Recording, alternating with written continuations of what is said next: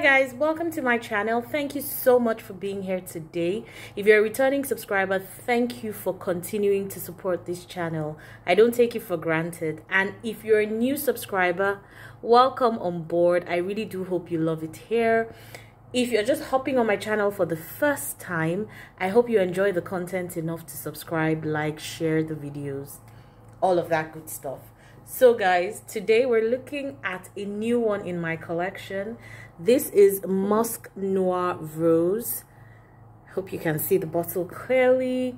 This is by Narciso Rodriguez. For her, it's Musc Noir Rose. It's a new one in the Narciso Rodriguez collection.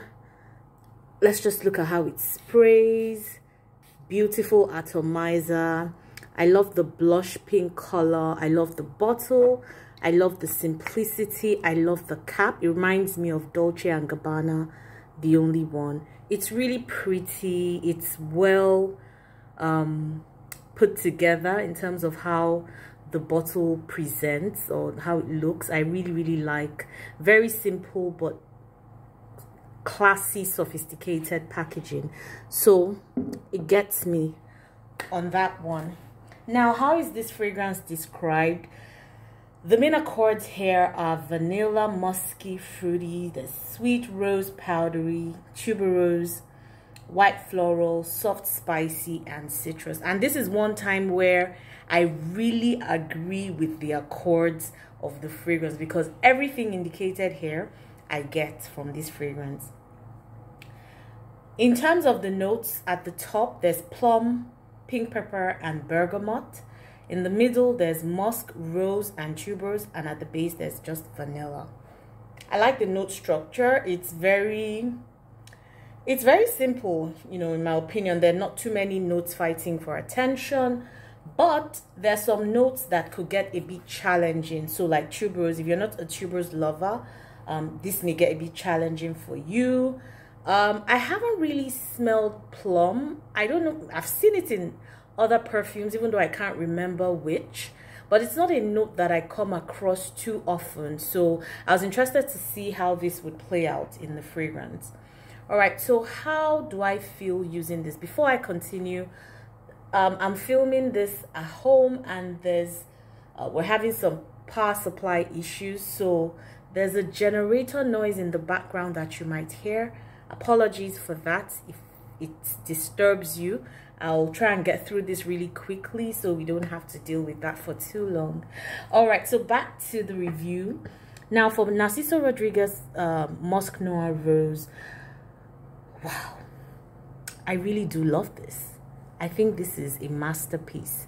So I have Narciso Rodriguez, I have Narciso Poudre, sorry, and then I have Narciso Rodriguez For Her, the one in the pink bottle, you know. So I've got those two and I quite enjoy them, but I enjoy the Poudre a lot more. I really like that skin scent feel. I like the musk. I just like the way that it feels on my skin. It just feels like, you know, I have a nice skin scent as opposed to, you know, overpowering perfume on. So I like that.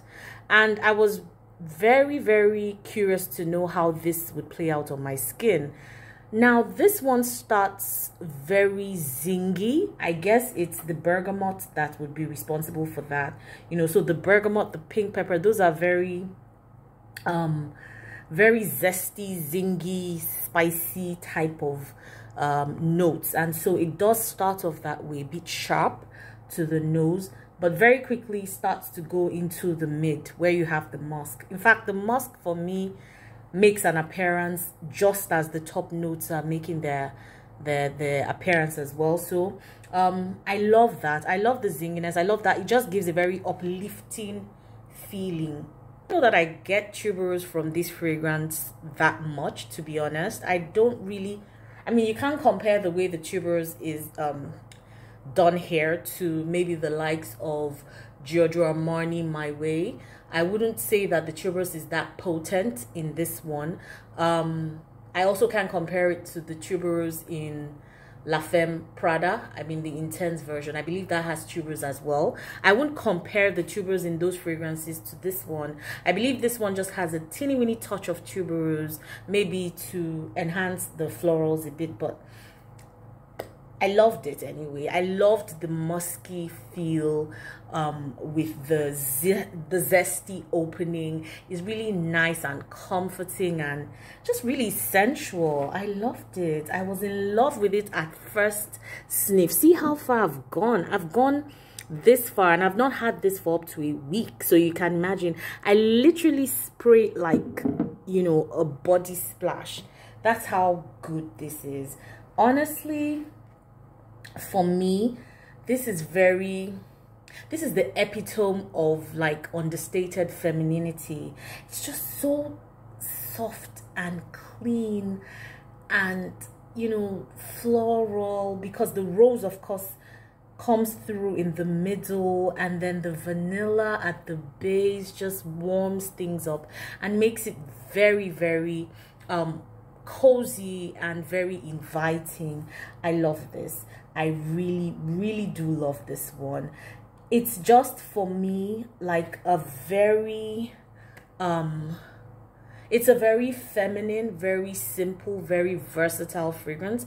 You literally can wear this anywhere at any time. As far as I'm concerned, I would wear this to work, I'll wear it to church, I'll wear it to go run my errands, I would wear it at night if need be, because it has that cozy, sensual feel that would do well at night. I wear it to sleep. In fact, this has become like my go-to sleep fragrance or bedtime fragrance. So, I mean, the house of Narciso Rodriguez really, really got it right on this one. It's a very good quality fragrance. It can layer well, in my opinion, with even other fragrances from that house. So I can imagine pairing this with my Narciso Rodriguez Poudre. If I wanted to just amp up the musk factor, I could pair this with Chloe Eau de Parfum if like I wanted to add a little more rose and vanilla musk to it. So I feel like it's that versatile, you know, where you literally can layer it with anything if you want to amp up like the musk or the rose in it. I really love this fragrance. I don't have enough words to describe it, but I just know that this one was done right. Makes me feel feminine, makes me feel sexy while being understated, and it's a love for me. I can't wait to finish this bottle and get another one, quite frankly. I feel like this won't last long because the way that I've been going at it, oh my goodness. I also feel like this would be very good in summer, winter, like it would transcend seasons, to be honest, because it has the lightness, the airiness that would allow it be good for summer, but it also has that musky, vanillic, comforting essence that will make it good for use in the cold season as well. So I feel like this is really, really good. And if you have it, I would really love to know how you feel about it, if you're in love with it the way that I am, because this is a 10 over 10 for me. And if you haven't, you know, if you don't have it and you can get your nose on it, I'll really recommend that you do. I think it's one that if you like roses, if you like musky fragrances, you're most likely to love this one.